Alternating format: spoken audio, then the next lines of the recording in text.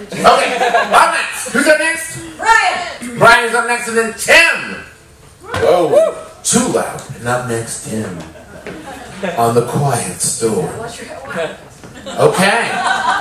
Tim, are you here? Tim? Right here. Okay. Do you need anything? Just this thing. How did you get the golden pick? I've seen that a couple times now. Talk to Keith Stattenfield. Yeah. Talk to Keith Stattenfield. He should be around. I'm not sure. Is he in here? Yeah. Keith? Keith, where are you at? He engraves everything. Oh, no, there he is. Hello. Lasers. As if to answer your question. Hello, Keith. Travis wants an engraved pick. I like the golden pick. I was just observing how nice it is. Okay. And up next, Keith. Hello. Hello. Oh, no, that wasn't a summons. No. We're in the middle of a show, my dude. Okay. It's delivering the goods. We'll talk later. Side stage. All right. Are you ready? I sure am. Yeah, sure. Take it away. All right. Hey guys. Yeah. Hey.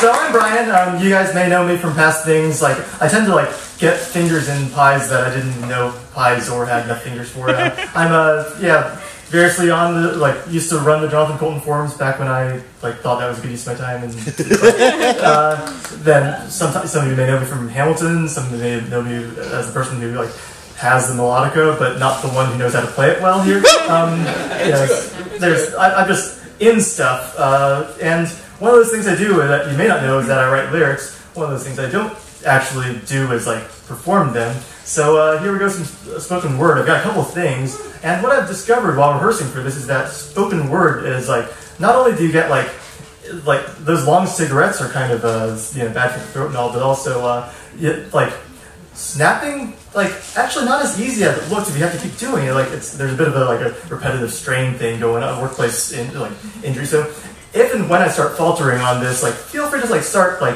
clapping or stomping or try to not do it in the same beat or something. But I've got a couple things for you. One is one of the better things I've written, and one of them is also a thing I've written. Here's the second one of those.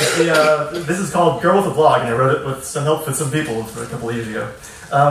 People on this boat, that is. This is Girl with a Blog. She compulsively tweets every meal that she eats, and she Instagrams the menu and the food and receipts, and she tags us all to join her every time she's going out for drinks. I'll religiously read her when there's posts in her feed, but I'll follow her, but not as far as this could lead. But even though I sort of like the things she sees and hears and reads and thinks, as I clicked all those links, I really think so, but I shouldn't fall in love with the girl with the blog. Not with the girl with the blog, with the girl with the blog. I shouldn't fall in love with the girl with the blog. All the secrets she shows, all the thoughts she'll disclose, I forget there's an inner side of her that nobody knows, all the fascinating facets that her Facebook friends have never seen.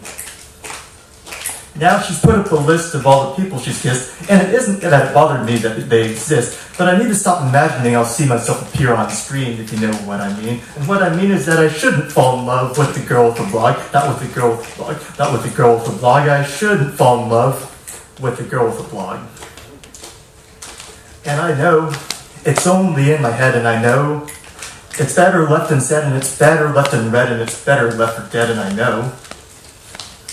Because after all, if we dated, it might get complicated when our evening out and little jokes get regurgitated, when our stories get reorganized and sanitized and sliced apart. And I could deal with it better not to read I've upset her, and how I used to understand, but now I just don't get her. What she's writing when we're fighting, what I was saying, how she's broken my heart, when I've broken her heart. But don't let me start because I shouldn't fall in love with the girl with the blog, not with the girl with the blog, not with the girl with the blog. I shouldn't fall in love with the girl with the blog. Alright, one more.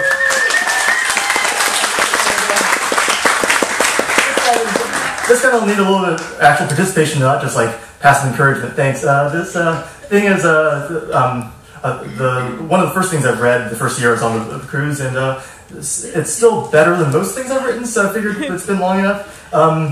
This one you'll have. If I say it's called Over and Over, then hopefully those of you who've heard it before can just help me out with it. But your participation part. Well, first off, when I clap, follow the pattern. Clap when I say over.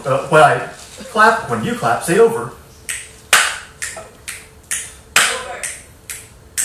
Over. Over. Over. Over. Feel free to join in on the Over.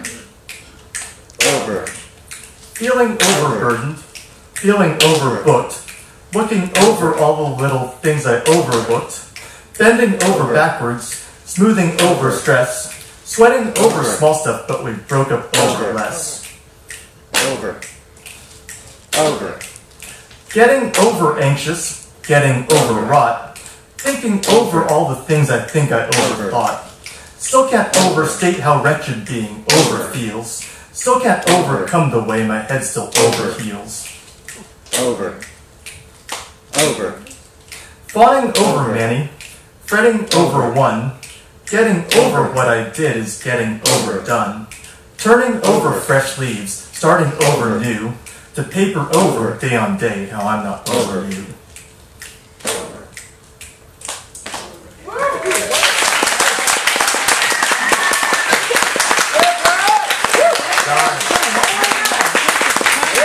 Not only well done because it was well done, but also well done. Ended right at 0-0. Yeah. Incredible.